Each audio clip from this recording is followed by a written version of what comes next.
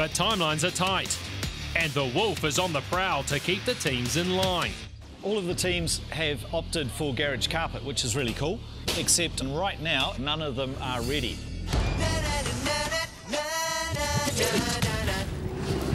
He's always on the prowl.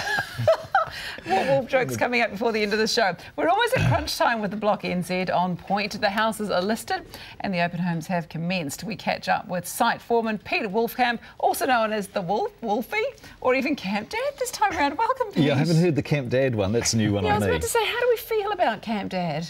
Well, like I say, it's a new one on me. I'll stick with Wolfie. Yeah, I think that's what we're going to stick with too. Good. Definitely. Done. So how is it going? I mean, I think we can say you've had your hands full this season. Would that be fairly accurate to say? Look, like most seasons, we've got 4 houses, we've got 12 weeks, we've got 4 groups of effectively amateurs who are coming to do the work. Saying that, we've got Stu this year who's a tradie and Ben as an architectural graduate. So there's some experience there, but I think it is still always a daunting task for all of the teams, and it's one hell of a challenge. Yeah.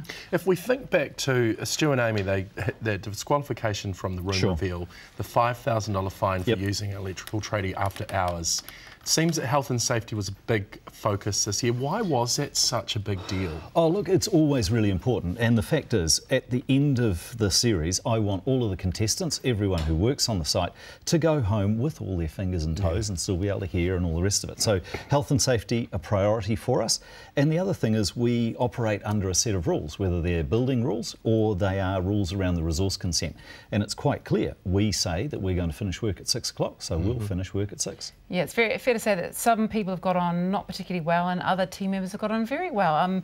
Blue team member Ben Speedy stood down for a week, wasn't he, because after an on-set incident? Well, a couple of days anyway. He was sneaking into the girls' house at night, is that right? Well, look, he went in apparently to borrow some tape. Oh, of course he did. What time was this then? Oh, I don't know, 9, 10 o'clock at night. I always borrow tape at that time of night. Well, when you're working till 2 or 3 in the morning, yes, you do. So anyway, look, he went barrelling up the stairs, didn't see, I'd fluoroed this piece of timber, which they'd used as a platform to be able to work at heights.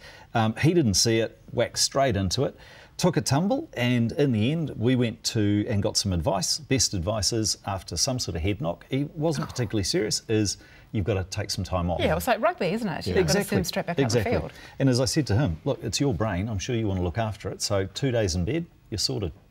So let's put the title Camp Dad aside, because you're happy not to run with that one. But in the essence of the job, have you ever felt this much like Camp Dad? Because it certainly comes across like that.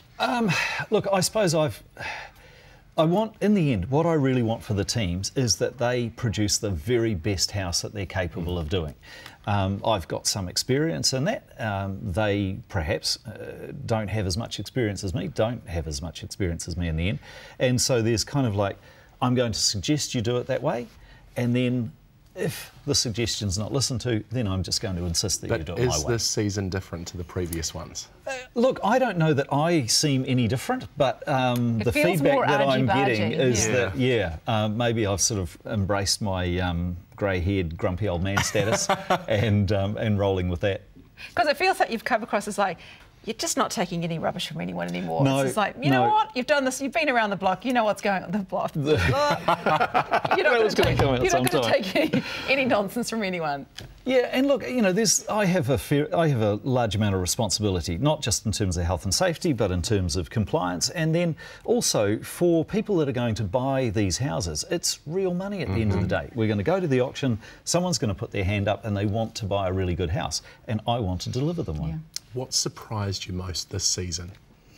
Oh, look, every year, this year no exception, I'm amazed at the creativity that all of the teams bring to it. Now, whether that's sort of from an architectural point of view, in House 2 with Ben and Tom, or just in terms of the colouring, the styling, you know, you can go to a tile shop or to choose paint, and you know, what they come back with is remarkable. So, and the other thing that's really, really cool, and I've been through the houses a lot now where it's all a bit quieter, is that effectively we had 4 identical floor plans. What you see today are 4 distinctly different houses, and that's great. It is what you want. What have you done there then? There's a bit of a site Yeah, accident that's there? today's efforts. Got to pay attention with those swords, Pete. Right. So how early on can you pick a winning team, do you think? Is there anyone you're thinking, OK, You can't pick a winning team. That's the beauty of it. In the end, it's on the night of the auction, and that's live. And I don't somebody know wants to pay and how they want to pay it. Yeah, for sure. But I think the teams that do well are the ones that come well prepared. Well, you know, they've got an idea of where they want to end up. I mean, in the end, they don't know what the house looks like when they start. But they've got their design ethic, I suppose, worked out. They know what their styles are going to be, and if they plan well and then they execute well, they'll end well. One of Aucklanders' favourite topics is house prices. Of course. Do you feel like you've got a knack now, you know, maybe not which house is going to come out top, but going, yeah, we're going in at this price point? Look, we're still to set the reserves, and I'm not part of that process. It's interesting at Hobsonville Point because, you know, go back a couple of years, there was basically no housing. Currently, there's 1,800 houses that have been constructed on the point. Right. Eventually, there'll be 4,500.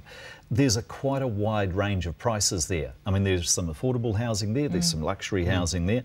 Where we fit, well, we'll find out. We'll find out. Yeah. Now, tell me, what do you think will really surprise people the most? People that are watching at home, what would surprise them the most about what goes on behind the scenes at the block?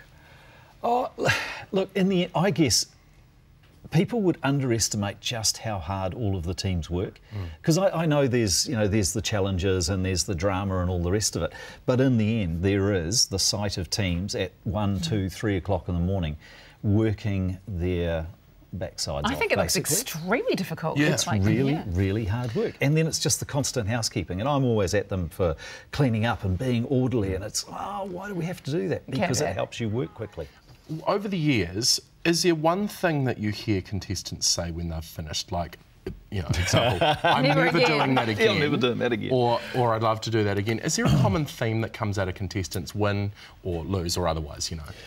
Look, I would like to think that all of them go away thinking, gosh, that was a real, a genuine challenge as well. So I had to push myself to achieve just the physical work. I had to push myself to sort of hold it together for 12 weeks.